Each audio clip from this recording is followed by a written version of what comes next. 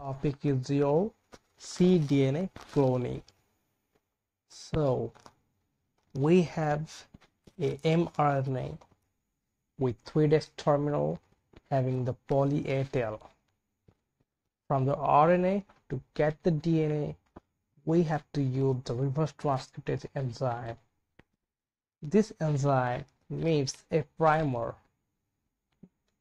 and that primer could be like a poly T, because this poly T will be complementary to that poly A tail that's found in eukaryotic mRNA 3' region.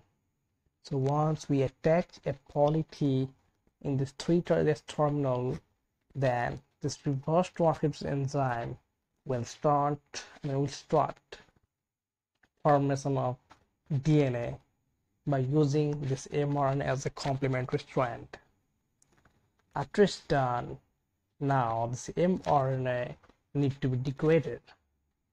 We here use the RNase H enzyme.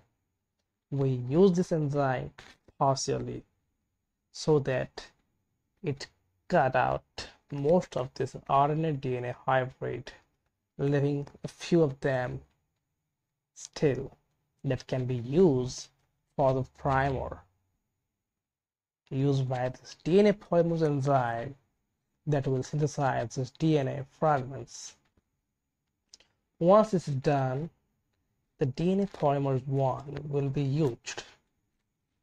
This enzyme remove and also make the new one nucleotide to add on, that to interaction of 5' to 3' direction.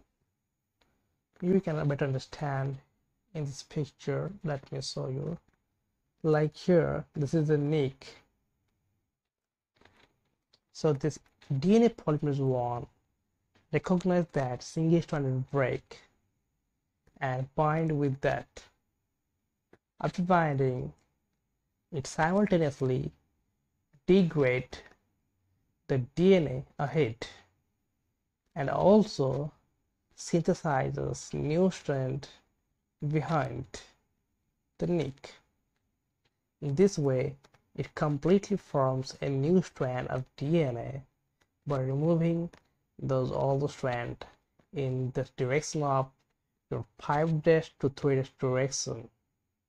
After it's done, now we have our DNA of interest. A few portions still have the RNA that can be removed by the enzyme that found inside the cell of the bacteria. Here, to combine our desired gene in this vector, we need to add a poly C, and that is done by this enzyme terminal transferase. This enzyme helps to add this poly C tail at the 3' end, and we have the vector having complementary poly G strand, which will base pair with that of your poly C, to join this, that will be used for cloning purpose to multiply our target gene. Thank you.